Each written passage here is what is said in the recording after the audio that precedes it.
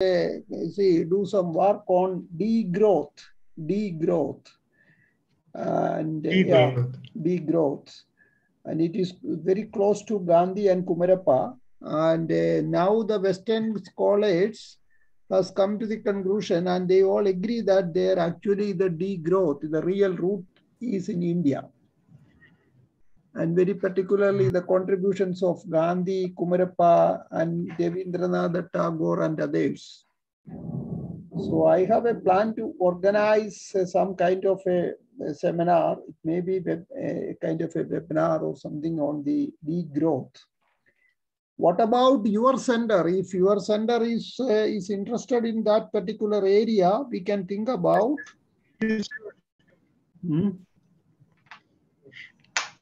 Yeah, we are very interested, and with the help of Anand Bhai and Professor Anand Kumar and Rajmohan Gandhi ji, we can nurture at least one program or in later conference as well. Yeah, we are planning to organize. Yeah. So what I will do, I will send a mail to you.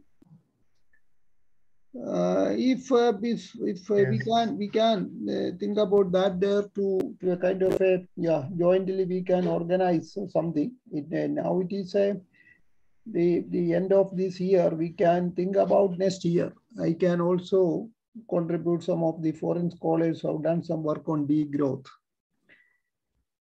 Club of Rome can incorporate some of their insights as well. Yeah. So Professor Giri, he's waiting for us. And So Sugamana. So Sat Sri Akal, Randhir. Assalamu alaikum. Om Namah Shivaya. Lord. And hello Manasi and Umar. Assalamu alaikum. Yes, hello Umar. So how are you, Professor Jose? Oh, fine. Just linking to this conversation, yes, it is very important. Yeah. And one of my dear friend, Professor Gerber, who teaches in ISS Holland. Okay. He has co-edited a book on this, which has come out from Orient Lakshman. Oh. And he has contributed an essay to the political economy book I'm editing with your forthcoming essay. Okay. So, a lot of possibilities for conversation, Gandhi, and what is important is that this whole idea of degrowth, also can be opened up to an affirmative imagination. Okay. Because this language degrowth starts quite understandably, as a negation of growth. Yeah. People immediately may think in that we are against all kind of growth and development. That may be a problem. You are absolutely right. But we can kind of, this like in Buddhism, the negation is part of affirmation. And similarly, we can think of a new language and degrowth and civilizational transition. And also here bring both African and Latin American perspectives. A lot of interesting work is happening. Now with the election of President Lula now in Brazil, and a kind of, it is not just the left turn, but a kind of a life turn. In a way, the left embodies a series of affirmation of life today. You are very right. Today actually morning I was reading more details on that Bolso family, on that credit program when he was there. Yeah, it's a very interesting program, and we have to do some kind of a comparative analysis of our MG and REGA and the Bosdo familia. And the point is that there, you see, we have to take some lessons from that Boslo familia to India, and our National Rural Employment Guarantee Scheme has to something to give to Brazil, because I have seen that Brazil, the major point what they mentioned that this actually not the constructive work. Actually, without doing this kind of constructive work, a certain amount of credit is flowing to their account. So a lot of criticism on that. You can think about some kind of a merging with these two things, and with a kind of a conditional cash flow plus some kind of a constructive work, both. There are a lot of things to think about that. Okay, I have to stop because already we are reaching the time. Okay, then.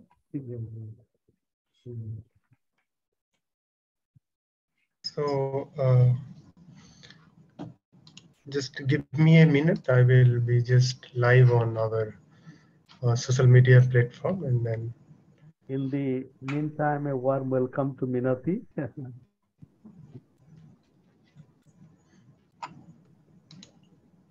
And other friends present.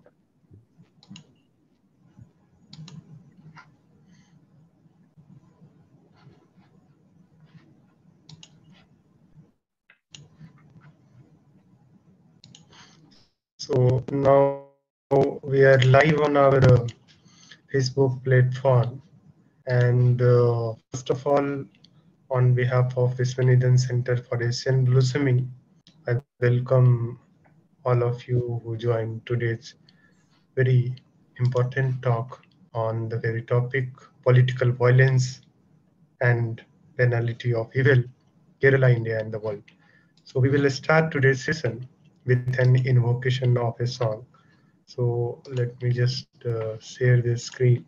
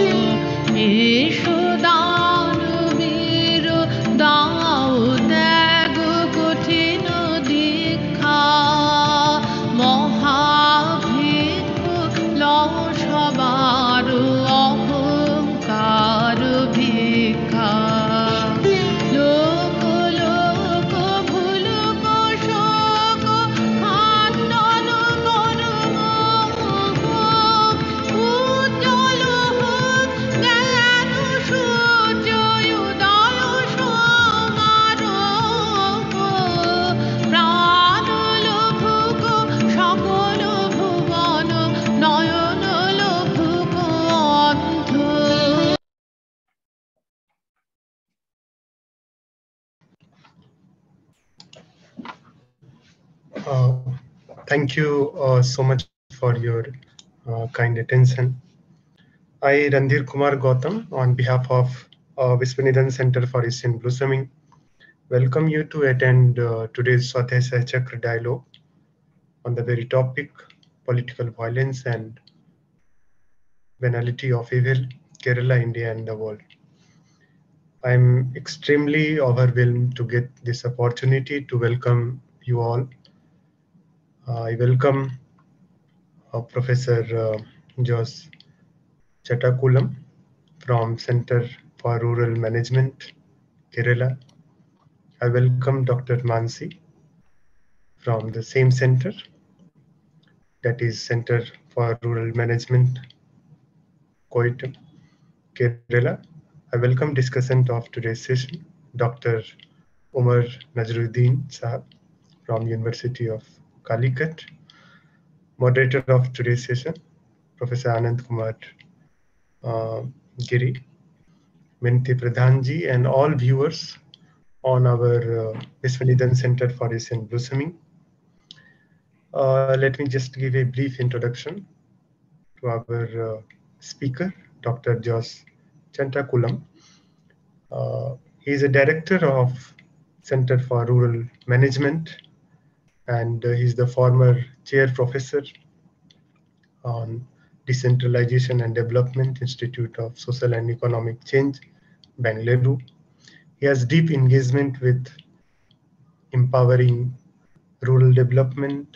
His sadhana and his research is largely based on, and he has also evaluated major development projects which have been implemented by different national and international agencies, including Government of India. He worked with many organizations. He has chaired many institutional work, and he had been involved in many research, uh, particularly on the issue of poverty, decentralization, development administration, participatory local development, empowering democracy and social movement. So thank you so much, Professor Chathukulam, to um, accept our invitation to share your thought and wisdom. I welcome Umar Nizarudeen, uh, and he's a very eminent writer and activist also. And he trained from JNU, and he delivered 3 times in our Swadesha Chakra, and those were the very some of our best sessions. So thank you, Dr. Umar Nizarudeen. Swadesha Chakra is a kind of circle of learning together, self-culture, societies, and the world. And friends associated with this are eager to work and mediate with new horizons of thinking, new movements of social and cultural change at work in our contemporary world. We study seekers such as Sri Aurobindo, Mahatma Gandhi, Chittaranjan Das, a creative thinker from Orissa, and we invite people from different fields to share their knowledge, their understanding of reality, to make this world full of dignity, beauty, and also we initiated this project to inculcate a environment of dialogue and mutual learning. Interfaith cultural learning is one of them. So we meet every Sunday, and today is a very special topic, that is political violence. Of course, that is the very existential problem or existential threat that we as a society has, we are facing. But it is very important to understand the nature, the regions of political violence. So today is a very important topic and very sensitive topic. So giving a kind of very brief introduction of this theme. So let me invite Professor Anand Kumar Giri to kindly share his thought, and please introduce the theme of today's session. Ananta bhai, over to you. Thank you so much, dear Randhir. And thank you, Professor Chathukulam, Dr. Manasi, Dr. Umar, Minati, and all friends co-present. So it is a joy to learn with Professor Chathukulam, and he writes so insightfully about contemporary challenges. And what is so deeply insightful about his work is a very attentive empirical work as well as relating to deeper reflections. Therefore, while the challenge of political violence in Kerala and just the inhumanity and the gruesomeness of it, which we may not realize, and not only in Kerala, but everywhere in India and the world today. For example, just to experience the nature of political violence in Kerala, I was in Kannur, which is a very unfortunate, tragic, epicenter of political killing and violence. And my respected friend and peace activist father, Skaria Kannur, brought me to the house of a woman. And we had gone to meet her. And Professor and Father Kalur was telling that how this woman who is widowed, her husband was a bus driver, and he had sympathy with RSS. And while driving the bus, he was pulled out and brutally butchered. And then his son had come back home, and right in front of his house, his son was also, brutally, done away with. And this house is just a, 2 to 3 minutes work from the home of the present Chief Minister of Kerala, Pinari Vijayan. And we know the difficult challenges of political killing and violence. And but Father Kalur was also telling me that how the killers themselves, once they go to jail and once they come on bail, so they are celebrated with garlands, and now we can relate it to the kind of celebration of the rapists and killers who were let loose in Gujarat, So this is the challenge of violence. And Professor Chathukulam links it to a very deep challenge, banality of evil. And what is banality of evil? And it brings us to the deep and perennial work of Hannah Arendt, the great thinker and activist of 20th century. And in her work on banality of evil, especially reflecting upon the killing of the Jews and others by the Nazi killing machine, and one of them, Adolf, Eichmann, was caught and tried in Israel. And Hannah Arendt, she went to Jerusalem. She was part of she took part, she witnessed the whole trial process and wrote a work called Eichmann in Jerusalem. And then she challenges us to address the problem of banality of evil by saying that Eichmann, this killer, and he has killed, and but in how do we punish him? Because the punishment, he has killed, and Eichmann himself said that in a very difficult twist of argument that touches upon moral and political philosophy, Eichmann says that I was doing my duty, and in a way Kant says about performance of duty, and I was doing my duty. And here Hannah Arendt writes, and then Arendt says, as if she is speaking to Eichmann, she is saying, no, Kant does not say that while performing your duty, you would have to be an executor of blind obedience. So what Arendt is pointing to, that this banality of evil in the sense that here is a person who is killing not only one, but numerous millions of people, but he is not at all reflecting upon his activity, this unthinking. And in a way, many of the political killers, in a way, they are like Eichmann, they are carrying out orders from another set of hierarchy of the killing regime. And this link between killing and unthinking also becomes clear in a very important recent work by political scientist and theorist Neera Chandok, who in her book, The Violence in Our Bones, and this is the work which came out last year, 2021. She writes, individuals certainly kill if they form part of a crowd intent on murder. At such times, perfectly stable people can be swept away by torrents of hate and unthinking reaction. So I request you to relate Arendt's notion of unthinking and banality of evil as assault on thinking to what Professor Chandok is writing in these lines. But Professor Chandok also goes on to say that but violence is also a weapon of the last resort, the weapon of the weak, the dispossessed, and the weapon of those who have been subjected to overlapping injustices because power holders simply do not listen. So this is another side of political violence. You know, what we see sometimes in insurgencies, even what we call as Maoist violence today.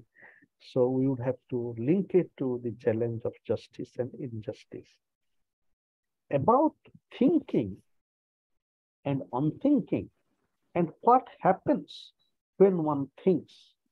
Now, Neera Chandok, she presents us the conversation between a reporter from BBC and one of the rapists and killer of Nirbhaya.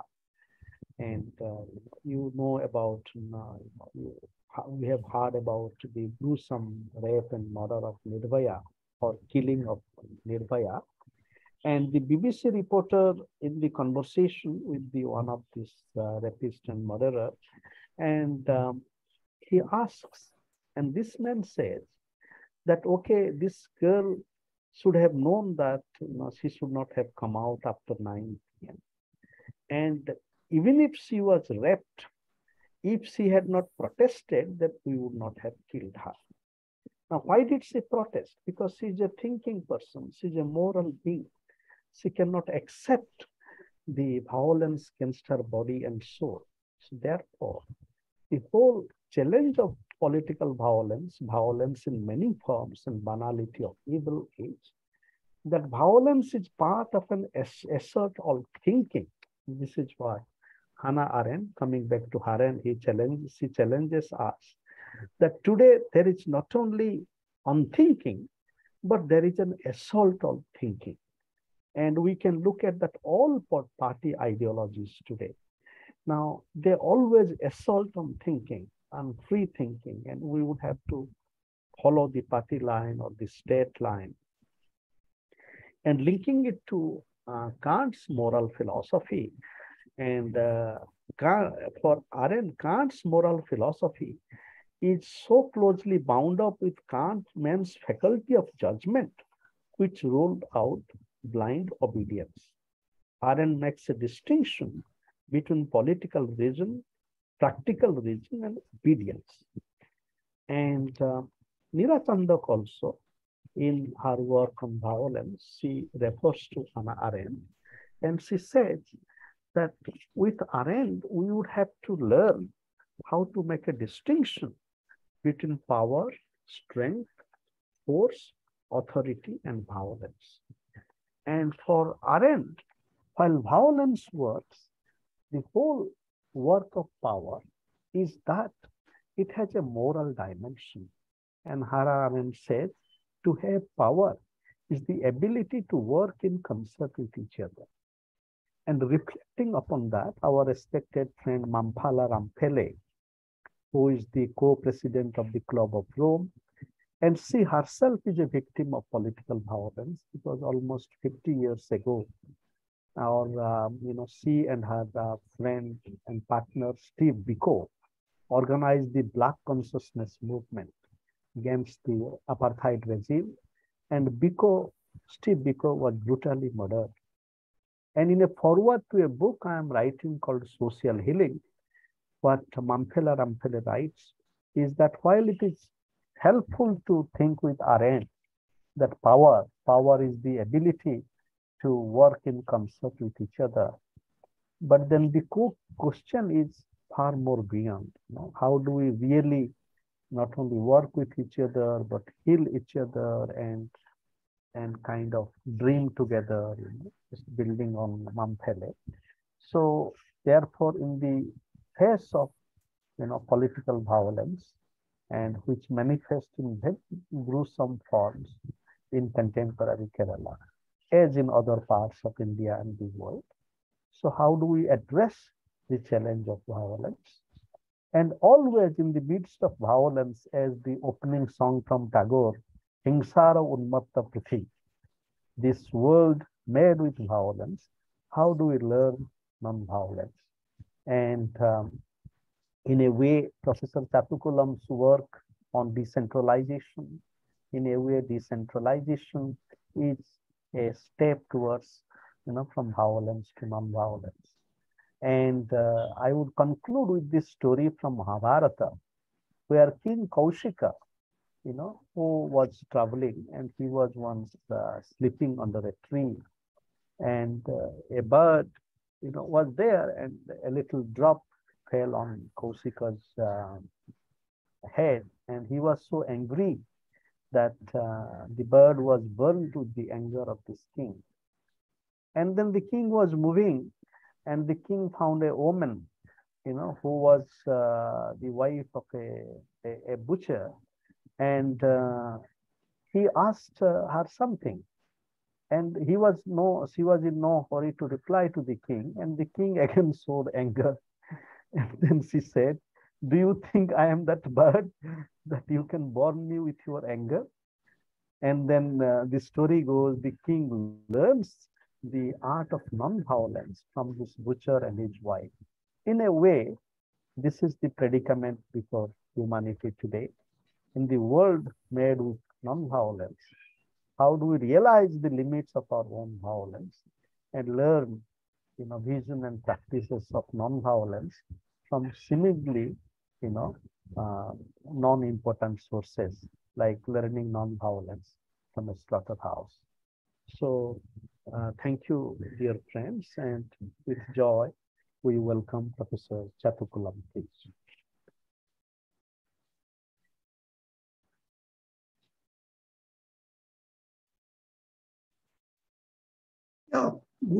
Yeah, can you hear me? Yeah.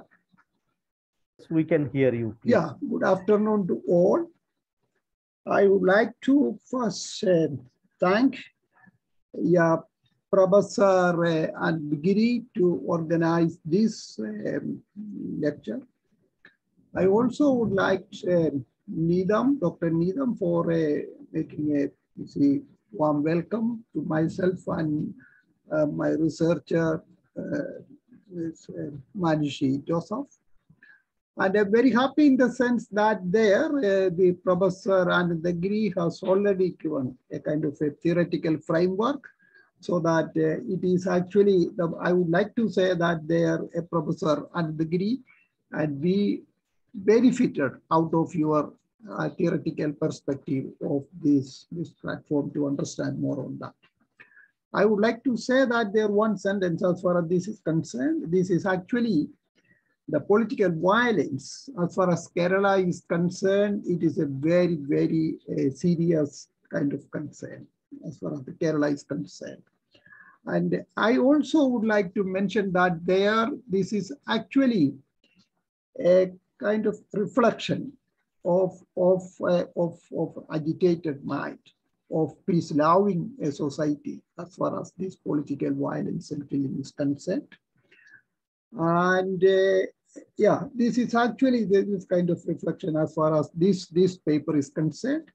And may I request Manasi, and she will then start. So our topic is political killings through the lens of banality of evil. So first we will be looking into the definition of political killings. It can be looked into from two angles.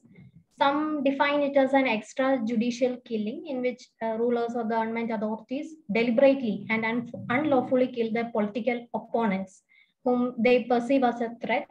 It can be personally and politically, or It is like whom they view as enemy to their party ideology, beliefs, and concepts. Police encounters, state-sponsored murders happening in India also fall under the same category.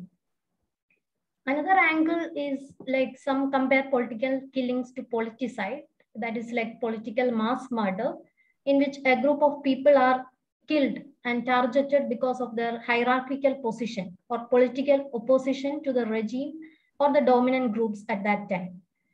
So these kind of mass murders are executed by communists, mostly by communist regimes and brutal dictators across the world. One thing that is common between this politicide and the extrajudicial killing is that both of them are performed in a very inhuman and barbarous manner.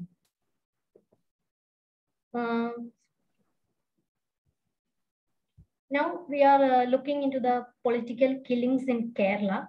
Kerala being a politically vibrant state, it also has the characteristic of adversarial and competitive strategies on political lines. And as a result, it has been a hotspot of political killings for decades. And as a result, the rate of political killings and violence are increasing at an alarming rate. And there have been numerous incidents in which all major political parties in the country, including CPIM, BJP, Congress, all of these parties, major and minor political parties, have resorted to the murder of opponents or retaliatory serial killings. Looking into some statistics, like clashes between RSS and CPIM alone in Kerala have claimed over 300 lives since 1969. And as per the latest figures available from the state police, a total of 173 political murders happened in Kerala between 2000 and 2016. And of these, CPIM has lost around 86 workers. BJP has lost 65. Congress and IOML together have lost 11 activists. Meanwhile, one of the most cold-blooded political murders that Kerala has witnessed is that of TP Chandrasekharan, which took place in May 2012. Chandrasekharan was formerly a member of the CPIM. He later left the party and formed a splinter party, Revolutionary Marxist Party. And as his popularity began to rise in the communist stronghold of Onchiyam and Vadigara, the Communist Party obviously was with it. And as a result, they had some sort of enmity with him. So eventually he was hacked to death. He was stabbed reportedly 51 times. Though the official leadership of the CPIM denied that party had any role in the killing, the investigation into the murder proved that the CPIM, the major leaders of the CPIM, had indeed a role behind it. These are some news clippings regarding the Chandrasekharan murder case.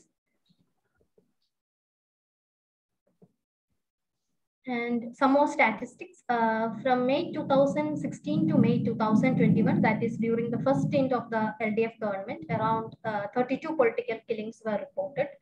And out of it, 12 took place in Kannur.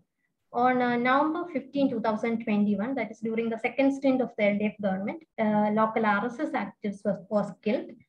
And in December 2021, a gruesome political murder took place in Alappuzha. And the murdered were prominent workers of BJP and SDPI. And the most shocking fact is that these murders took place within a span of 12 hours. These are the news clippings regarding the incident in which 2 people were killed within a span of 12 hours in Kerala. This is another incident which took place in Kerala in 2022. This took place in a gap of 24 hours. This is also a similar case in which a CPM activist was murdered allegedly by BJP RSS men.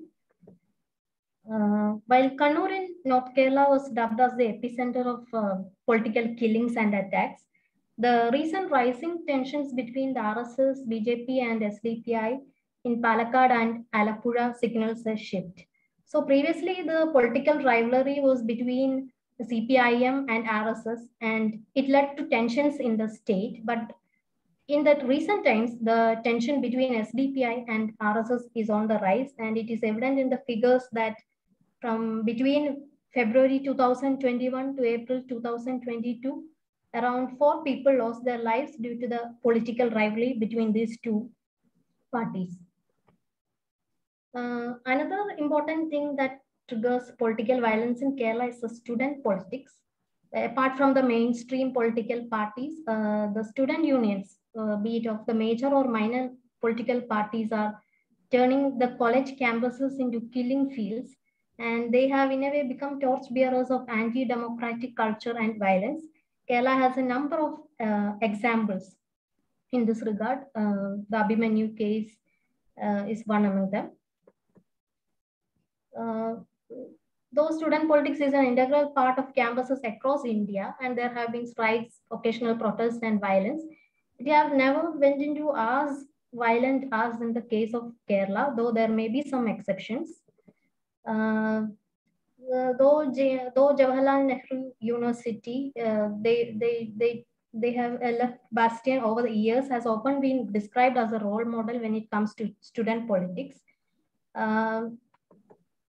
It's interesting to note that SFI, which had a formidable influence in JNU, that launched the political careers of top left leaders, including Prakash Karat, the former General Secretary of CPIM, and Sidaram Yechuri, the present General Secretary.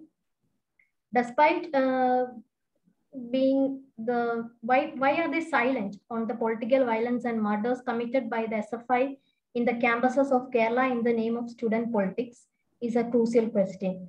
And why are they mute spectators when the party men are busy sponsoring cold-blooded murders?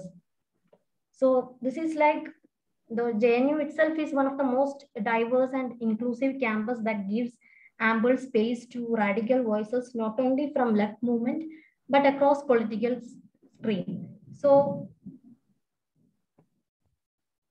as political leaders coming from such an institution, they have a greater role in suggesting to the state leadership and SFI in Kerala to adopt a JNU model in which students of opposite ideologies fight against each other on the basis of debates and intellectual deliberation, and not through muscle power and violence. Our main topic is to analyze the political killing through the lens of banality of evil. And this term, banality of evil, was coined by German-American philosopher Hannah Arendt in her book, Eichmann in Jerusalem, a report on the banality of evil. Arendt's fundamental thesis is that ghastly crimes like Holocaust are not necessarily committed by psychopaths and socialists, but often by normal, sane, and ordinary human beings who perform their task with a bureaucratic diligence. So this is a book. Again, what she argues is that grotesque crimes like Holocaust or genocide are not necessarily committed by psychopaths, but often by normal and sane, ordinary human beings as part of their bureaucratic diligence. That is, in a way, she was arguing that people like Eichmann are simply carrying out their duties without evil intentions. Meanwhile, it is important to note that she never tried to downplay the guilt of Eichmann and repeatedly described him as a war criminal and concurred with his death sentence. So what Arendt is arguing is that Eichmann never realized what he was doing due to an inability to think from the standpoint of somebody else, and lacking this particular cognitive ability, he committed crimes under circumstances that made it impossible for him to know or to feel that he was doing wrong. And she called these collective characteristics as the banality of evil. So her main point is that can one do evil without being evil, or evil deeds are performed without evil intentions? While analyzing the cold-blooded political killings in Kerala, anyone can cast doubt that whether the political parties or their loyalists or supporters have directly or indirectly found some inspiration in Hannah Arendt's banality of evil. that is to justify the murders and killers carried out by them. And in the case of Kerala, CPIM has shown no reluctance in openly supporting and protecting its members who have executed political killings on behalf of the party.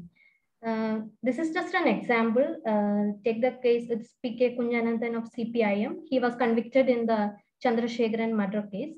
For many party workers and loyalists, he was just a loyal supporter of the CPIM leadership, loyal partyman. And when his party ordered him to carry out the political killing of a person whom they considered a renegade or a rebel, he just executed it. That is, he's necessarily not a bad person, but what he did was just to obey his party leadership. For the party and its people, what he committed was an evil that was banal and not necessarily a crime. However, no one openly dubbed it as the banality of evil. In Kerala, as well as across India, there is a trend that whenever political violence takes place, the political parties or leaders assure the people involved gets complete support, which includes compensation to families, extra privileges in jails, payment of legal fees, bearing of the complete expense of families, even arranging marriages, and so on. A disturbing trend noticed among political parties in Kerala in particular, and India in general, is that they are involved in the political patronization and offers financial and material perks to convict culprits and their families. In a way, they get a heroic treatment for the cruel crimes they have committed. Such unethical practice in a way suggests that party and its supporters are indirectly viewing politically sponsored killings as a banal evil and not pure evil. As I stated earlier, those who commit crimes are portrayed as heroes and not as villains. It's not just limited to one political party. It applies to all the political parties. And there is some general consensus that the number and intensity of the wrong and cruel deeds that one does to protect the interest of political party makes you a star and survivor within the party.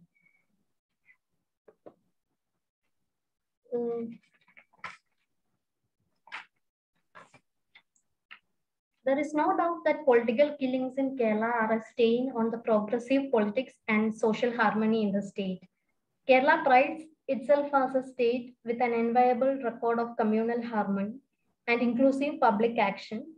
Kerala did make significant gains in development indices despite a low economic base, mainly because political and civil society were invested in maintaining social peace and would jointly resist attempts to privilege communal identities over the collective self.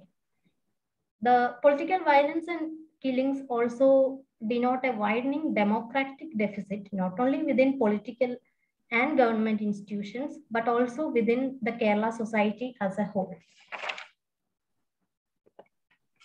The political killings are not just limited to Kerala. In India also there are several incidents regarding the same. In West Bengal, where the CPIM and Left Front remained in power for around 34 years, was a hotbed of brutal political killings.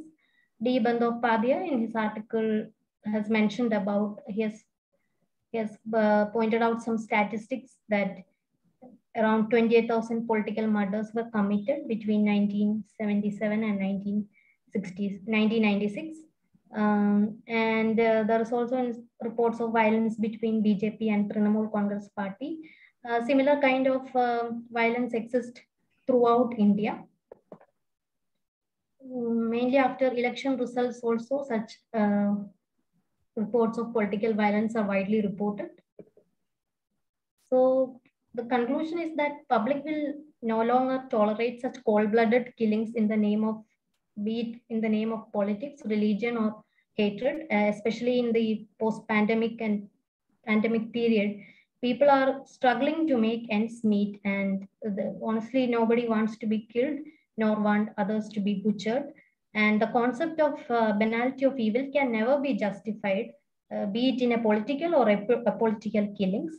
However, The main issue with it is that the political parties, be it in Kerala or as in India in general, are treating killings and violence as some objective to fulfill their best interest as banal evil and support the murderers as innocent lambs slaughtered for the better good. So political parties should stop treating murderers as heroes and brand ambassadors of violence. When murdered human lives are reduced to numbers and denied justice, basic human rights, including the right to live life to the fullest and right for a dignified death, are often trampled underfoot for selfish and cruel intentions. It in a way denotes the death of humanity in general. India also has a rich tradition and literature on peace and social harmony, right from the non-violent speech by Mahatma Gandhi to the core tenets of Buddhism. And in the recent times, we also have great people like Dalai Lama, who constantly preaches that only through compassion and inner peace can one spread peace in the world. Also, it's wise to remember the words of Archbishop Desmond Tutu, who said, when there is injustice, invariably peace becomes a casualty.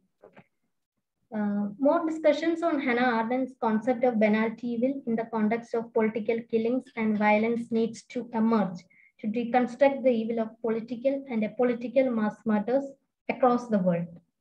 Thank you.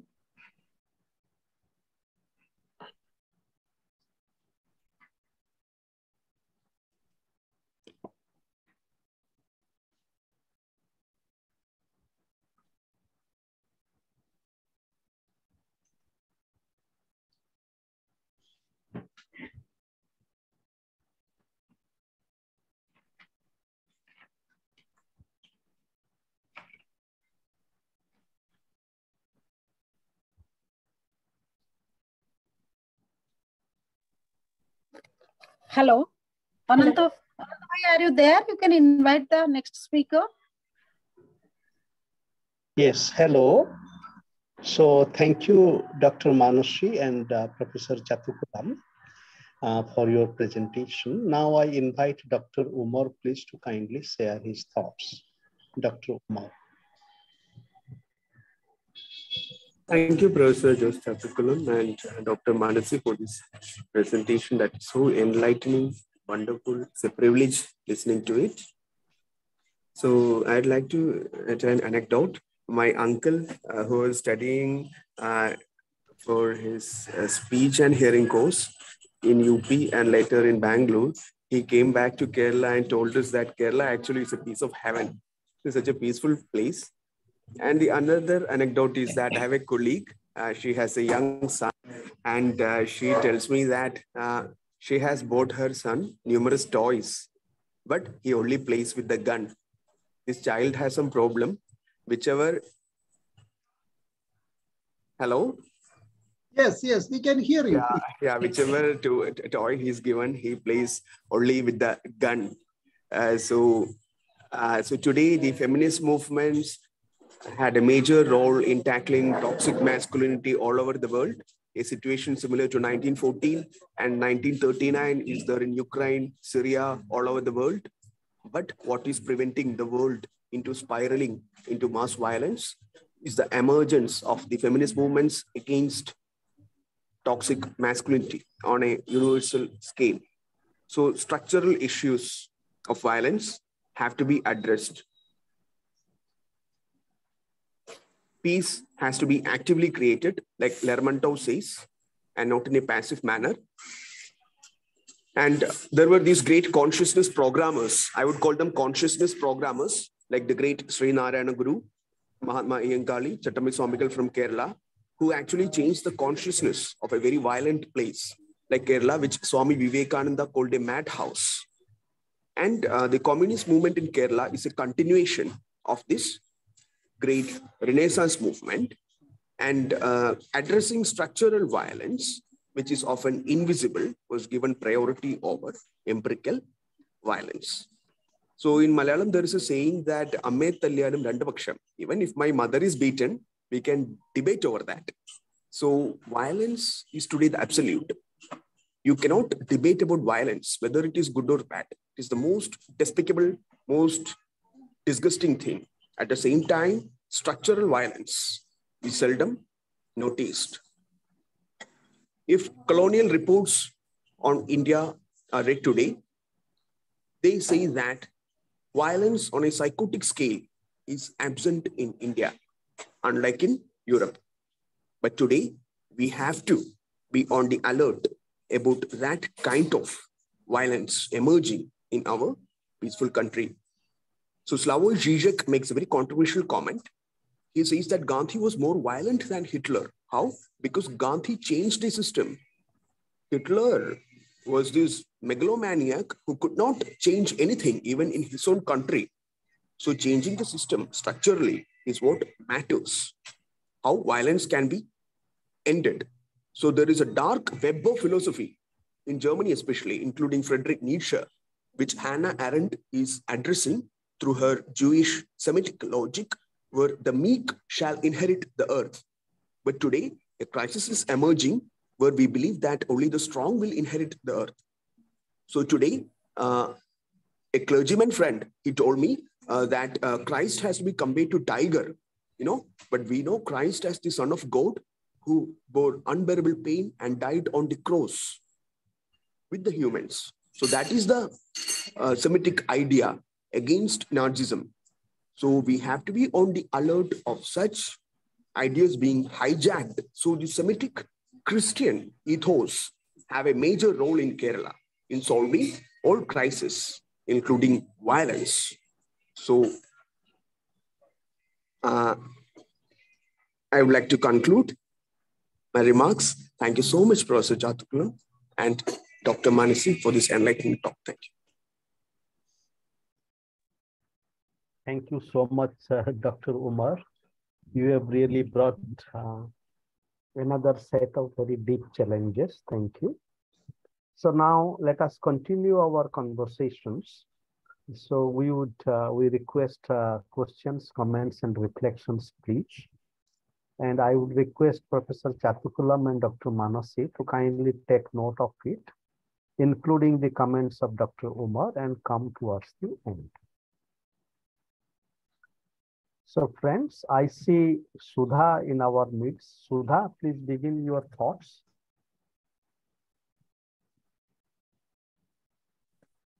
And Dr. Ananta, please give me some more time to observe. Okay. And then other friends, please.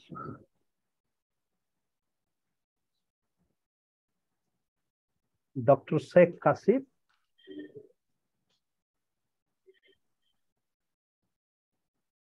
Dr. Kalpana, Dr. Amir, Dr. Sasi Devi. Yeah, Dr. Giri, what I will do, if you permit, I can also give some issues raised by the discussant. I can. Sure. Yes, okay. Please. Yes, please go ahead. I would like to thank you for the excellent comments made by the discussant, Professor Umar. See, no doubt, Kerala, one can say that there is a very peaceful place, no doubt at all. And that also in our presentation, Mansi mentioned that that aspect as far as there is no mass violence. Of course, you are very right. The structural violence has been answered to different social reform movements, including the land reforms and other kind of distribution of public assets to certain sections of the society and the public action. And Manchi also mentioned that there, as far as the communal tensions and communal conflicts are concerned, Kerala is relatively free. And because of the kind of mutual understanding of the different societies in Kerala.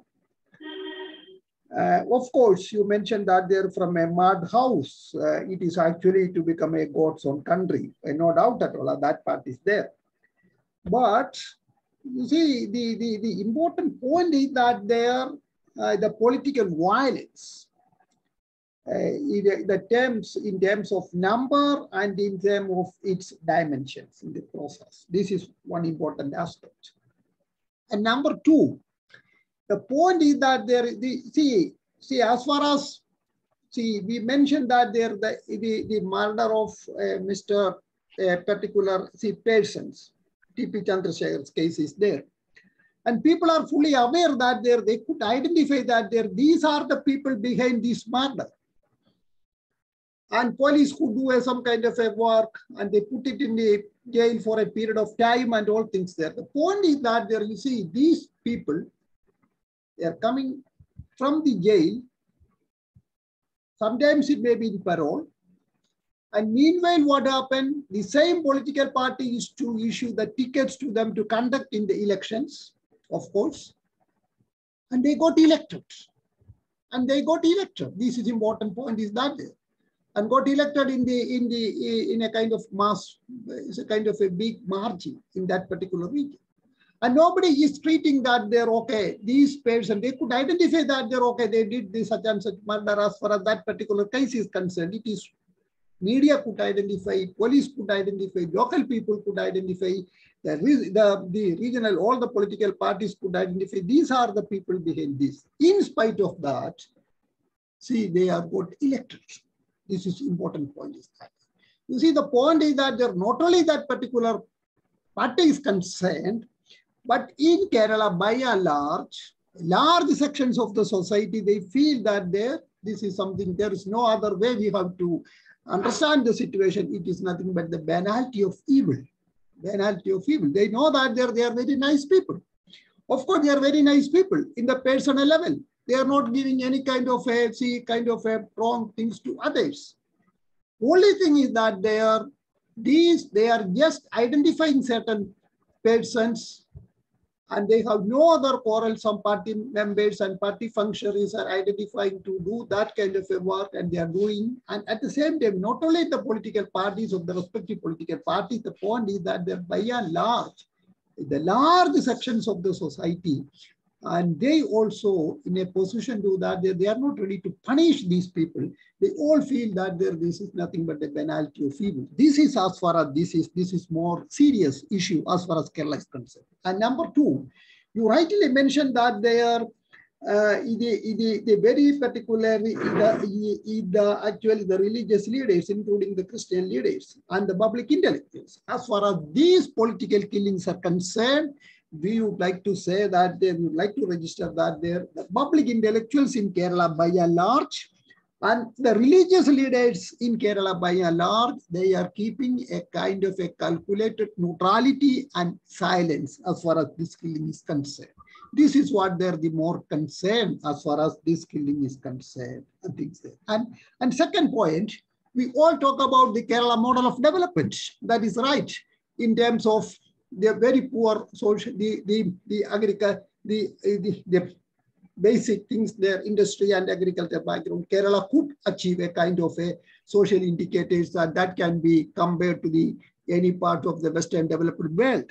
But at the same time, the point is that the value of democracy, the degree of democracy, we feel that there is a serious issues concerned there, that is the deficit of democratic values and democracy as a whole. This is also another serious issue. And there may be some kind of correlation one can establish the democratic deficit which is in Kerala and this kind of political murder and political killing in Kerala. That is also a point one has to be discussed. Thank you.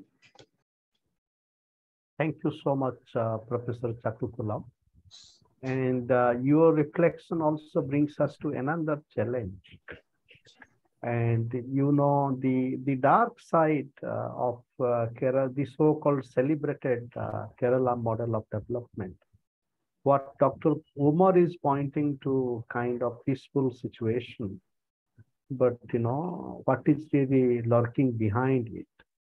And another aspect of that is also violence against women, you know, and in Kerala, gender violence, and linking it to the question of structural violence then and patriarchy. But Dr. Umar was saying that how feminist movement is really challenge against toxic masculinity. But what is the nature of women's movement in Kerala? If we look at politics, the political model of development and Dr. Umar, you mentioned that communist movement is a continuation of Kerala Renaissance movement. But what is the place of women? Where are the women political leaders? And and also the question of dowry in Kerala society, and so the kind of work it needs to be done. So we would continue this conversation, some of these points. Now, more thoughts, please. Hi, good evening. Hello, good evening. I'm Amir from Srinagar. Yes, please open your video and share your thoughts. Oh, I'm attending my mother here. She's okay, currently... please. Oh, So, hi, Amir. Salam alaikum. Lovely to see you. Amir is a doctoral student at Central University of Kerala, my dear friend. Please go ahead. The Central University of Kashmir.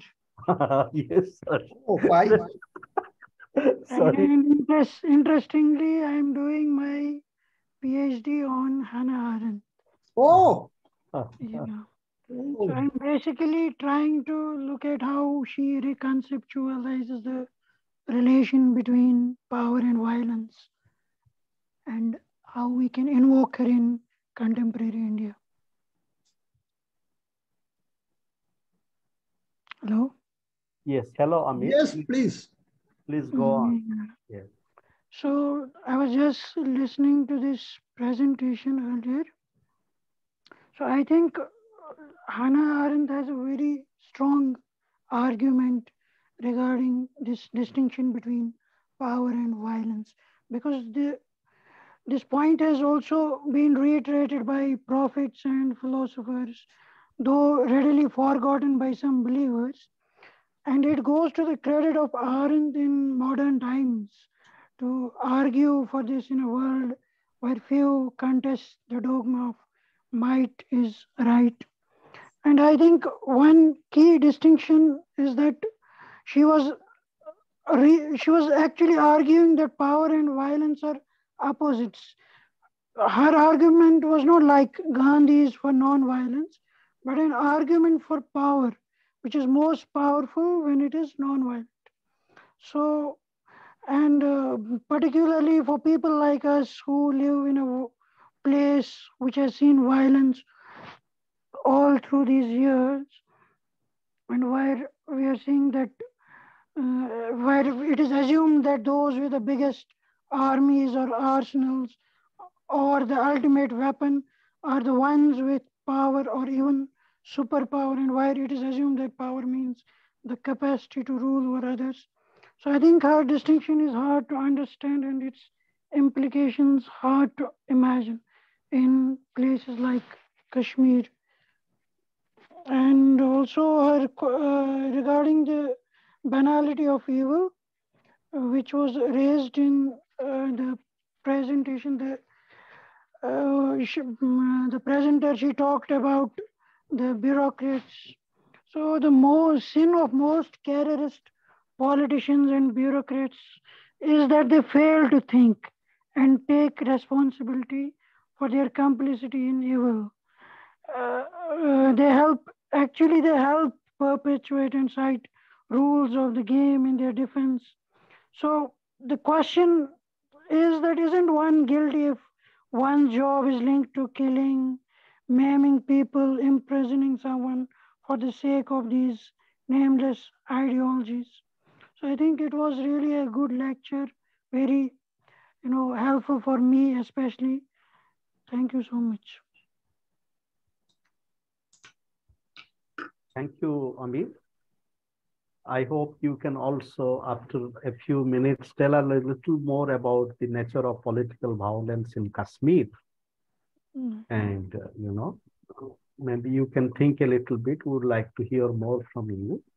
Okay. And in the meantime, we have Suresh. Suresh, you have posted some thoughts in chat box. Would you like to raise these questions, please, yourself, very quickly? Okay, sir. And please open your video so that we can see you. Yes. Okay. Hello. Can you hear me, sir? Yes. Yeah. Sir, I have some doubt and I would like to add something. For example, in this, the presentation is very good and to congratulate to Dr. Manasi. But the historical point is not included in the political violence in Kerala, one thing. And it is not analyzed. What are the reasons for political killing? Another thing, the recent political killings are not analyzed. I think the recent political killing is not analyzed here because the recent one is the murder of the BJP worker and the SDPI workers. It is not deeply analyzed. And another thing, in Kerala, the major political violence happened in Kannur and Nadapuram area. It is basically the CPI workers and the BJP workers. Another thing, the campus politics, the violence in campus politics is started. It has also a historical importance. It is not mentioned here. I think these historical aspects would cover. It is better to understand the political violence and violence of Kerala. And we can analyze based on these things. I think that's it. Thank you, sir. Thank you, Suresh. And I request Professor Chathukulam and Manasi to speak about it a little later. So further thoughts, please. I invite Minati, please. Hello, hope I'm audible. Yes, please. Good evening, everyone. First, I would like to thank Professor Chathukulam, Dr. Manasi ma'am, and Dr. Umar Ahmed for very insightful and very deep presentation.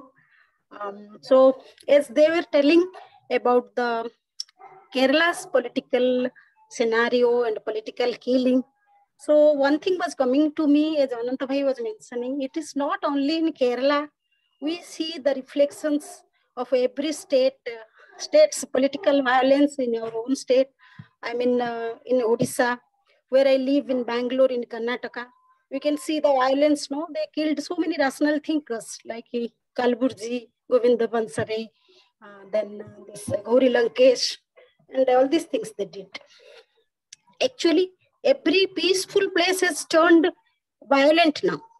You can tell even to the grassroots level, it has gone. There will be election in Delhi, but there will be fight in the villages among very close friends, families, and relatives. It has penetrated to the grassroots level. They don't see that old values, everything is lost on this political. The first thing comes, there is division for the political parties, which political party you support, which you don't. That is happened. And the students thinks they were talking about student politics. In my college days, it is 2 decades ago. Also, we find that time itself in the smaller places also, there was a lot of violence during the election time, even the campus elections. And you always find there will be sponsored or they will be mentored by the political parties who have, they try to do their, get through the students to get their interest. So, and for this, my observation was the political violence is treated as violence are treated as heroes. That is, it is in our people's psyche that we are conditioned to believe that like history always glorifies the heroes who have killed, who have murdered, who have conquered. So that is also somehow that stream flows to the modern civilization also. I feel that. And that Dr. Umar Ahmed was telling about consciousness program. That is a very good point. Actually, some ISKCON and all, they have started many programs for children where they will be just be in bliss, happiness, and learn so many things around them, how to be kind, compassionate, all these things. But the challenge is how to maintain that thin line between making them spiritual or not to go towards the religious extremism. I feel that is the challenge. Initially you see very good motive of doing that thing, but slowly later it found it has become the religious extremists, they go towards that. And yes, about that most assaults happen in North, we see in political raids, what they do, their easy target is the females. They do some sexual assault, and the reason is found by the psychologists, by the researchers, all are politically motivated, or the domination. So these are the things I had to share. And one more thing also, I had one, we should talk, not only talk about the active violence, we should talk about the passive violence. Not only we think about what happens directly, but indirectly also, if you support a political party or you show your ideology, what type of things happens in a society, that also we should talk about. So again, I will ask Professor Chathukulam, how does this development and violence both are, whether it is related, whether the more developed ones will have less violence, or whether is there any relationship between them? And thank you for the opportunity. Thank you. Thank you, Minati. And just one linking thought about different kinds of violence. Not only passive violence, but also violence through speech. And here we should not forget that Judith Butler, all friends, she is also a very important political thinker. And in a way, she follows a bit of the path of Hannah Arendt. She has reflected on Hannah Arendt. She has a book that I was reading this morning called Excitable Speech. And if we look at that, how violence, political violence, and it's being cultivated, is formed through this kind of speech, hateful speech, and you demonize another person, and therefore there is a thin line between free speech and hatred and murder. And what Butler is saying, that we must be very attentive to the words that we use, and so therefore that is also another kind of very deep structural violence that we are confronting. So moving on, further thought, please. Sudha, you can kindly share some thoughts now.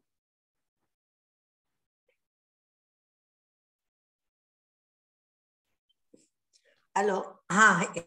Thank you so much for very insightful discussions. I thank all the speakers here, including Minati, who really brought out certain very important insights also. What I think, this is something very deep. It's not just, it's very important to understand why this violence happens. Where does it sprout from? Violence, even many a time, I've been thinking of this. Because, of course, like here, if it comes to the simple examples, like even in Karnataka, now the political violence is not between two parties. It is basically to brand one party or the other, killing the same party person and blaming the other party. It's just for the political gain. This is much more, I don't know what to call this, such a evil, to gain political importance using their own workers. To that extent, our youth are getting into, will be like, they have become, what do you call that, like, or sacrificial goats, in fact. So this kind of politics is, now it is increasing everywhere. I just wonder why, where are we as a human being? Do we carry that violent DNA within us? Are we still, have we not evolved, or still we are in an evolving stage? I really go to the depth of this. I don't know whether, this, I'll get an answer for this, but really are we, where is this violence is coming from? And once we always, tend to think that we are peaceful. we are basically, peaceful and non-violent beings. But somewhere, are we carrying somewhere from, what do you call that, or other evolving stage, some species to human species? Are we carrying from reptiles something? Still, we are not at, left that kind of a poison within us. So I don't know, I don't have answers for this, but just this is my just thinking about. So because whatever you see in the society, it's a structural violence. Certainly, it's a structural violence. We have not addressed the structural violence, and especially the masculine and the toxic masculine power, the power which tries to control, that leads to violence. So, what is that masculinity? I don't say like, feminists have to do. It's basically the human tendency, why it's happening in that way. Even in Kerala, of course, I have some kind of understanding that though it is so developed in all other sense, like, but there is deep inside, there's a very strong patriarchy works. It doesn't mean that it is here. It's not here. It is there. It's everywhere. In fact, globally, it is there. You could see the kind of violence in the name of war. It's the name of anything, whatever is happening around the world. It's not just India or not just in one place. So there is something deep. I think we need to probe in much more into the cause of violence, whether it is deeply kind of, where does it coming from? And so that is the cause for the, structural violence, which I look at. The thing. Sorry, I'm just, my thoughts are just flowing. Sorry. Thank you. Now, Gianluigi, please.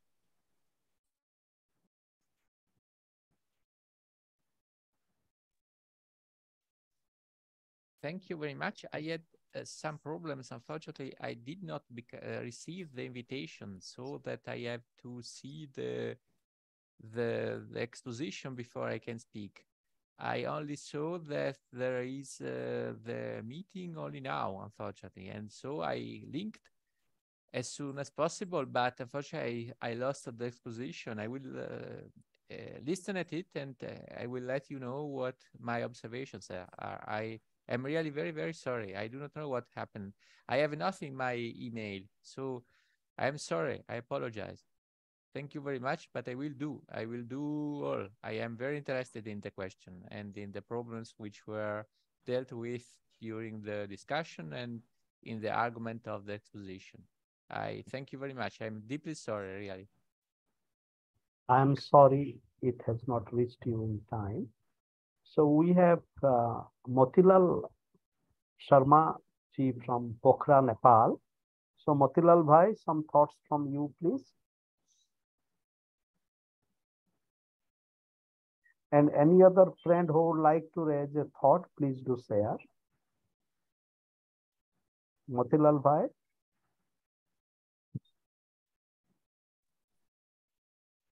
We have Tuli Didi, please. Please unmute yourself. Yeah. Thank you, Ananta bhai. And my hearty regards to all my elders and my friends. My view here is we should be aware, it is a human tendency to be violent. From the very beginning, from the birth of this earth, the creation, violence has started. So we cannot eradicate it totally from this earth. To come out of this, every person, they should be, everyone, each and every soul, each and every person in this earth should be aware that I am violent, I am becoming violent. The moment one is aware, that awareness transfers to the other, and like that it transfers to another, and in that way, in that respect, in that process, the whole world will be out of violence. This is my view. Maybe I am wrong. Thank you. Thank you. So thank you, Tulididi and friends. So we are slowly being embraced by the blessings of time. So now I request Professor Chathukulam and Dr. Manasi to think with some of the questions raised. So Professor Chathukulam. First, I will try to answer some of the questions, and some of the questions I may not be in a position, myself and Manasi may not be in a position to raise. These are the serious issues, very serious issues. I do agree that this paper needs a little more historical the perspective. One has to look into that, the historical background of how the political violences emerged and developed in the context of Kerala. That part we have to look into something more serious. I do agree that. But the point is that there, as far as the STPI and BJP, the conflict and the murder of the STPI cadets and the BJP cadets very recently, that we have already covered in this paper. This paper that is there. And of course, the students see violence in the colleges and the universities. And I would like to say that I can also do a little bit kind of a mapping as far as the Kerala universities and colleges are concerned. And some colleges are fully controlled by a particular student's front, say it SFI. If that is the case there, and other students' unions are not getting any chance even to submit the nomination for the student elections. This is a situation there. And some other colleges, what happened, universities, it is under the control of another student front. It may be ABBP, or it may be a student union affiliated to some regional political parties or the Congress party. And that political students' union is very strong. That students' union, they don't give any kind of freedom chance to other political unions to function within that. A kind of complete kind of a kind of undemocratic political culture which is prevailing in the majority of the universities and colleges in Kerala. I would like to say that there even principals and vice chancellors are helpless in this case. This is one aspect. And number two, although there is no guarantee that the kind of the violence may take place, it is not in connection with the college union election or some other things. The point is that there almost a peaceful way the college is functioning. Suddenly something may happen, start maybe very kind of silly issues. And within one day, in the same day in the evening, a political murder may take place in the colleges. This is there. This situation is there. I would like to say that there, when you compare to other states and this much of political violence in the universities and colleges are relatively very high as far as Kerala is concerned. This is one aspect. But that also one has to look, I do agree that there one has to look the historical, the background and reasons for that. That is actually the paper needs a little bit kind of rework on that particular aspect. I also would like to say that there the kind of not only this kind of violence, the passive violence, and Professor and the Giri mentioned that there, of course, we have some language. We say that there is it is not parliamentarian. They said it is not a parliamentary parliamentary language. But apart from that, definitely we have to be work on the what type of language. Very important. Professor Giri, you mentioned that language. The gestures, the metaphor, the stories, then the body language. These are very, very serious issues. We have to work a lot as far as the language part is concerned when you address the issue of political murder and political violence. Language is very, very important. You mentioned about the hate speech, body language, gestures, then the metaphor, the stories. This is very, one has to look into that, this aspect.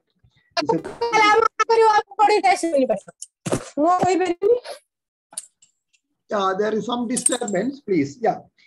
then it is mentioned that there, you see, there may be some correlation between the development and violence. It's a very interesting issue. One has to look into that.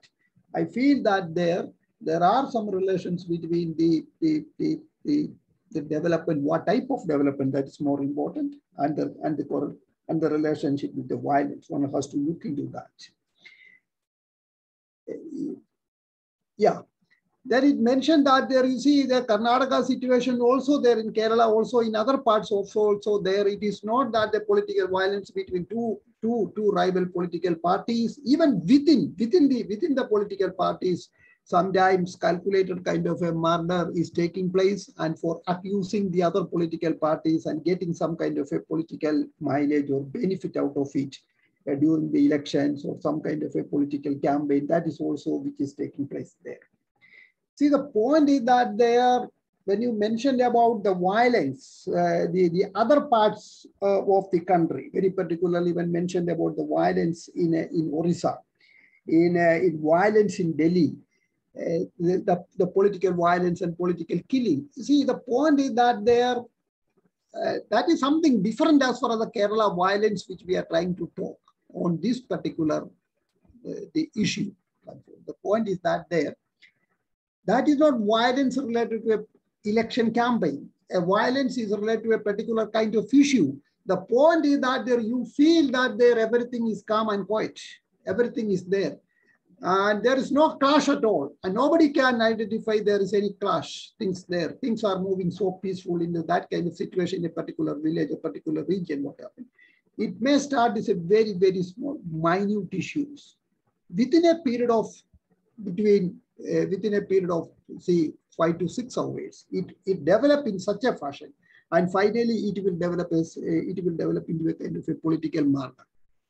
And political murder in the sense that they are, and the person who are murdered, not that much of a kind of a aggressive person. He may be a very peace-loving person, but he is targeted. And the point is that their simply reason is that he is belong to another political party and targeted him, and that kind of a targeted kind of a killing and murder.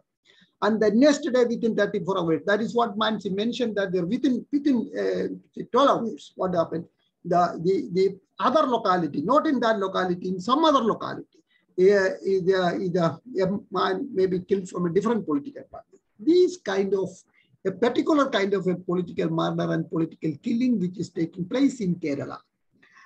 And that needs a different kind of analysis and understanding the situation, how it develops. And particularly, they mentioned that there are a particular political killing in a particular region, particularly in the Kannur and that part, particularly that part. So the point, apart from that, and there is no way to how to explain the situations there. And not only that, the kind of glorifications of these things. Apart from that, the point is that the person who identified is the person who was in jail, and he came out from parole and he got elected, and he become the municipal chairman of a particular municipality. And another person is also is a person who involved in the murder. And he also came from jail and contested in the election. He got elected from the district panchayat president. And because of other pressures, other legal proceedings, both of them had to resign from that post. The point is that there, and everybody is trying to justify this kind of a political killing. And see, the point we can say that there, we would like to say this we can understand by mainly taking this concept of banality of evil, and we would try to analyze the Kerala pattern of political killing and political murder by taking the concept and thesis of Hannah Arendt of the banality of evil. Yeah. These are some of things. I think I have answered almost all questions. And basically, making that there, you mentioned that they're okay. We feel that there we are by nature, and we can feel that they're okay. We are also violent, and there should be some kind of a strategies to address the kind of violence within our side. And that also part also one has to develop how to say the arrest these kind of issues as far as the murder and violence, and very particularly the political killing and political murder, and very particularly in the context of Kerala. Thank you. Thank you so much, Professor Chathukulam. And again, thank you for emphasizing the need to acknowledge banality of evil. In a way, what is banality of evil? It is also linked to a process of normalization. Correct, correct. And therefore, banality of evil has to be linked to the whole question of the normal and how we are living in a condition where it is deeply pathological, is being produced as normal. And what is evil? And I am remembering a very deep conversation I had with a theologian from Switzerland who was at Berlin in 2006 when I was visiting. And as a theologian, and Dr. Umar has also brought the challenge of religion and theology. For example, when some Christian priests are trying to reinterpret Jesus not as lamb, but as tiger. Now, what Professor, this theologian told me as a scholar of evil, that what is evil? Though evil is in a way, depends upon your context, like for a killer, and his supporters, his killing is no evil. That is how it becomes penal. But this theologian is saying, and that is so deep, that evil is that causes harm. But how do you understand harm? From the perspective of victims. Therefore, it is not a question of relativity of evil. It is not just because you killed my party member and I killed you, but how do we understand the harm that is being done to the victims and his family and circumstances? Therefore, this whole challenge of banality of evil challenges us to really acknowledge the many processes of normalization in which we accept evil as normal, and how we free ourselves from this process of normalization. And one way is to identify with the victims of evil. And once we start identifying, and how do we identify? By putting ourselves in that shoe, as if I am being killed, my child, my family members are being killed. How do I feel if I put myself in the position of Chandrasekharan? So thank you, Professor Chathukulam, and all friends for being co-present. Yeah, Professor Ananta, Professor Giri, I will take only 1 minute. See, you raised a question, after all, what is the banality of evil? See, we discussed in our local language how to translate this banality of evil in Malayalam. And you are very right, an excellent explanation what you did. I would like to appreciate you. You see, the point is that there evil means in Malayalam, tinma, evil. Evil is evil. You can know that there. You see, banality, we have a Malayalam word, it is Samanyavalkaranam. Samanyavalkaranam. Tinmayuda Samanyavalkaranam. That means we all know that that is evil. Evil. But that evil, trying to justify it, some kind of a normalizing the situations and justifying it. That is what their Samanyavalkaranam. You know, that may be a Sanskrit word. You can understand the Samanyavalkaranam. It is what there, it is actually, people know it's an evil, but that evil they are justifying. My point is that they're not only as far the political killing is concerned, in the Kerala society, what happened, what you mentioned that there, the gender issues, we raised that. Of course, we have a issue is there on gender. People say that there are paradox of gender. Now, what happened in the things there in the local language, they also would like to say that this is also, they accept that there is a kind of evil, but that evil also trying to justify it. A Samanyavalkaranam is also taking place. Another point is corruption. People are in a position to say that their political party, there is corruption is there. And there are corruption at different levels, bureaucratic corruption and political corruptions.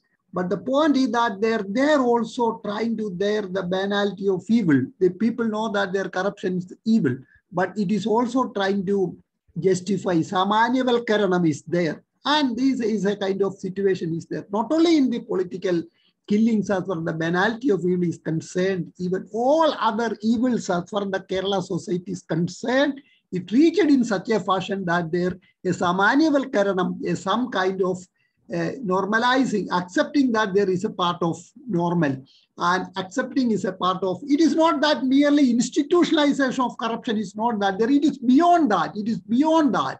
You are very right. I would like to appreciate again what you mentioned. You raised a question. What is after all the banality of evil? The banality of evil, it is also there, very much there. What you mentioned, the pathology of the Kerala society, one has to apply this concept of banality of evil. When you get it, that they are more understanding as far as that present contemporary Kerala society is concerned. Thank you, Professor Giri, for giving us that chance to think in that line. Thank you, Professor Chathukulam. And just one quick linking is that in this tradition of thinking, along with Hannah Arendt and Judith Butler, we can also bring Jürgen Habermas, who talks about justification. Yeah. And how, but this justification is not just self-justification, but the challenge of mutual justification. Societal kind of things. And, yes, yeah. And then moving beyond a pathological justification to a moral justification. Yeah, yeah. In the sense that, though it is not at the ground today, but this is kind of the horizon we should aim at. But another student of Habermas is Axel, and colleague of Habermas is Axel Honneth from the Critical School of Frankfurt. In 15 years ago, his book Disrespect is really pointing to in that direction, where he is bringing the question of the normal and the pathological. And what is pathological for him, and which links to the question of evil, that pathological is anything that obstructs our possibility of self-growth. Yeah. And not only self-growth, but self-existence, that my very existence is being killed because I am considered that I do not belong to the right group or I belong to another. So we'll continue this conversation. Now I invite Minati. And there is also a request that Tamil also there may be a equivalent word of banality of evil. In Oriya also there may be a banality of evil. All in Kannada also there may be a banality of evil. That is also an interesting point there. We have to try to find out there the local language, local idiom as far as the banality of evil is concerned. That is what you raised. What is the banality of evil? How a Kannadiga could contextualize this banality of evil in the local so thank you. Thank you. Now Minati, please. Shall I proceed to vote of thanks, Anant bhai? Yes, please. Yeah. I, Minati Pradhan, on behalf switch of... on your video, if possible. Oh, fine. I, Minati Pradhan, on behalf of Swadhyaya Sahachakra and the Vishwaneedam Center for Asian Blossoming, I thank our today's chief speaker, Professor Chathukulam, for his very deliberate, very insightful and very enlightening session about the political killings in Kerala. Thank you so much, sir. And I thank Dr. Manasi also for her very insightful presentation and bringing out various inside Kerala things to us. So thank you, Manasi Madam. I would like to thank our moderator and mentor, Professor Anant Kumar Giri, for arranging this type of webinar for us to learn and get enlightened by the different subjects. Thank you, Anant bhai.